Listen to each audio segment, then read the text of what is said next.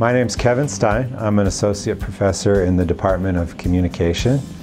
I primarily, in my research, study public apology, how people use language to apologize when they get themselves in difficult situations. My favorite class to teach is probably our pop culture graduate class, which I'm adapting for undergrads. But what we do there is we just take pop culture messages and we analyze them. I find that the students love it. It's one of the most popular classes I teach.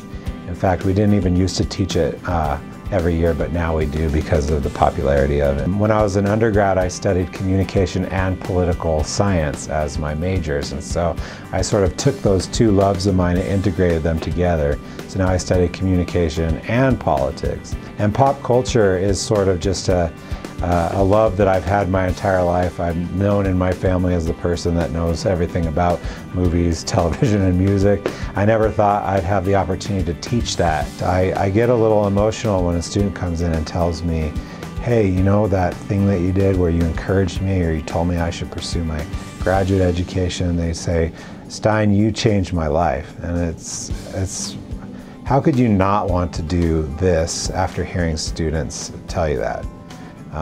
I'd take that any day over a high-paying job in the private sector. I'd rather be a teacher and feel like I'm impacting students in a positive way.